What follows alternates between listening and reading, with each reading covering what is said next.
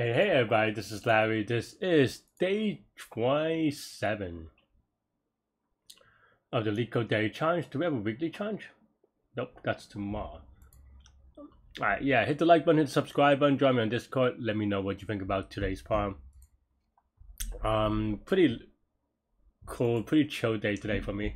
What did I do? Oh yeah, I spent about two and a half hours at the gym, just working on like bench and a lot of prehabbing, rehabbing, all these things.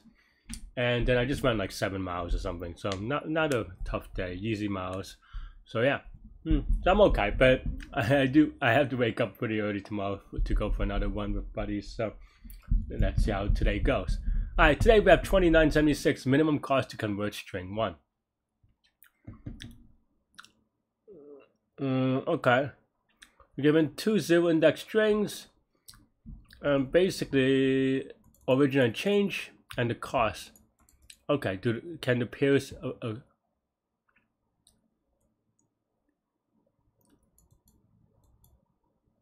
what is this?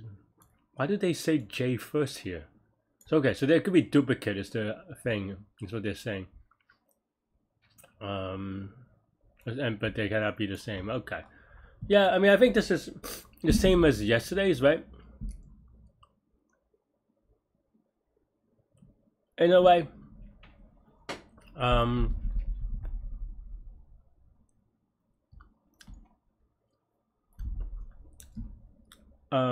In that, basically the idea is that, okay, sorry. My brain is like not so great today, but yeah, but the idea here is that, okay, like for each, it's a pairwise thing, right? Because all the characters are one letters, or all the transformations are 1 letter. So that means that the best you can do is 1 at a time, right? And so yeah, and then it's just kind of, I wouldn't call it greedy, but it's just like the sum of its component, right? Like sum of B going to C, C going to B, which I guess is the same. Yeah. Oh wait, no, I guess that is asymmetric actually, so maybe I'm wrong here. But and D going to E, right? And yeah, and there are a couple of ways you can do it, right? And this becomes the shortest path because there may not be a direct path from say B to C. Well, in this case there is. I don't know if there's an example where there is. I mean, yeah, in this case you go A to C and C to B, but so you have to do it both times, right? So yeah, so very straightforward, and this is an all pairs shortest path, right? Which is kind of what we talked about yesterday, which is Ford Warshaw. Keeping in mind that I would say Ford Warshaw is a pretty tight cube, right? I think I didn't talk about this yesterday enough about why you would choose Ford Warshaw. In this case, Ford Warshaw is just honestly just simple to type, but also the constant is very low, right? It's just 3 for loop and an if statement pretty much. So it's you know, it's very ideal and easy to implement. And you can also note that it does not depend on ye, which is, you know, I didn't omit it, it is intentional. Which is also very good for a dense graph because, you know, but yeah, and you could also have done this with like same as yesterday, which is Dijkstra, right?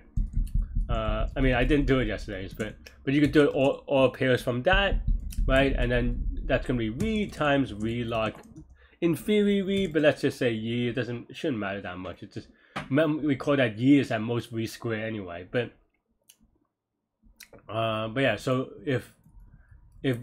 however, if ye is raised high, then, you know, then it gets and then the constants also matter, right? Because there's just so much more code to write. And that code, even though obviously code length isn't always 1-to-1 with the number of operations, but there are more constants because you're doing more things, right, per loop. So there's stuff like that. Yeah. Okay, so basically, yeah, let's just create the distance matrix again, right? And in this case, it's going to be letter to letter, so it's going to be up 26 to 26, or the size of the alphabet, I suppose, which in this case is 26, right? So maybe we start with infinity, right? Times alpha, which is 26. Let's just call it alpha, right? And then yeah, and then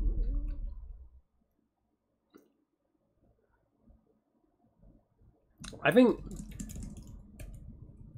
in theory you can always do something like this to kind of be like, but it doesn't always matter or always work. It depends on the problem. I think I've done in the past. I've done this out of autopilot just because I've always done it, and then it bit me in the butt a couple of times on like very weird specific problems, and I stopped doing it. And then that also bit me in the butt before in another contest where I just forgot to do it, and I didn't forgot to think about it. So I don't know. So I try to be more deliberate about it now. But in this case, I don't think it matters because you never go. It never comes up in this particular case, so it should be okay. And then now you have for original to change in, and actually, this is a very weird thing, but okay, fine. Original, okay. Let's just say source and target. Maybe that's a little bit, and cost in zip of original change cost. Right? And we call that these are characters, and C is the cost. So then you have something like, I wish there's an easier way to write this, but in any case, it's just, I just subtracted from the distance to the character A, right? So yeah, so this is U maybe, and V is going to be the same thing, but for T. And then you just plug it right in. Pretty straightforward. And in this case, it is asymmetric, so you don't do the inverse. And of course, now we do pretty. I don't know why I'm stuttering and like slow today, but it is what it is. Hopefully it's okay. But yeah, oops. Now we do the void washer component, right? And yeah, and this is, I don't know. I've done this so many times that, you know, it is in a way like autopilot, but you know, but it is still easy to make a typo, as you almost see.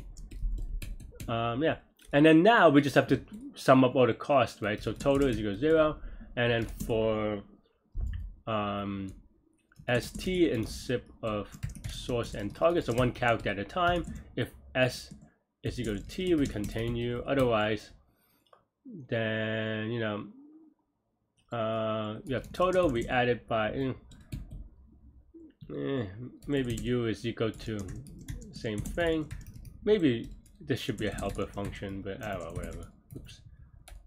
Somehow still make a typo, and luckily caught it this time.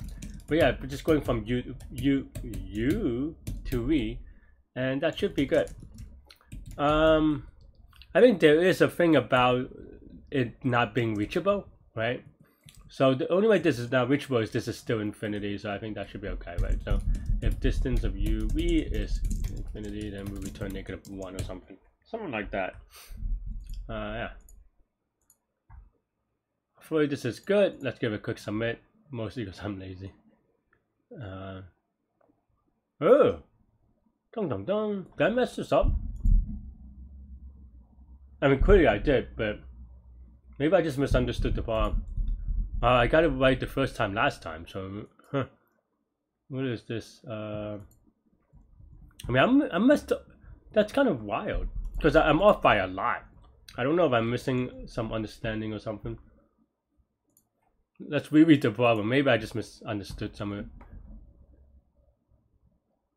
In one operation at the cost, if there are any such index j such that cost, this is such a weird way of phrasing it, but okay, fine.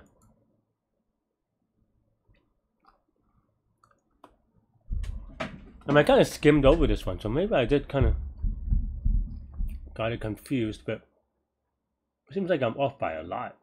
It's that silly case that we talked about, but then I forgot, which is this part, right? So, okay, so it's equal to min of, I mean, we talked, I was like, I don't know why I'm so careless. I feel kind of, I don't know, am I distracted? I guess so.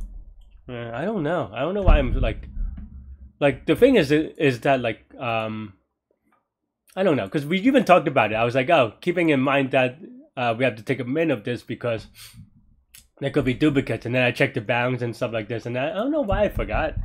I mean, I don't know, maybe I'm just, it's kind of bad, to be honest. Just sloppy. Huh. This is pretty. I don't know. Not great though. But yeah, this is n. Sorry, this is O of alpha cube plus O of n. Can't really do better than O of n because, well, I mean, you could n is a lazy way of saying it. So maybe n is the length of these strings, and then O of, I don't know, y is the number of these edges. So then this is O of y, this is O of n, and this is O of alpha cube, right? I don't know. Man, how did I forget? I talked about it. It's not even like I just didn't even think about it. That happens a lot though, I think, for me. Maybe I'm getting old, maybe that's what happens. And I think that, like, it's very rare that I actually forget an edge case. Maybe not that rare. Still more than I would like, but most of the time I actually thought about it and then I just forgot about it afterwards. I don't know. I don't know if it's because I'm talking. Is it because of these videos? I used to be better about this. I don't know.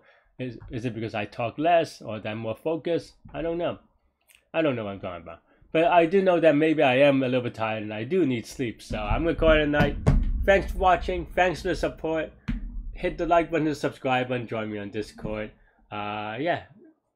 I'll see y'all later and take care. Bye-bye.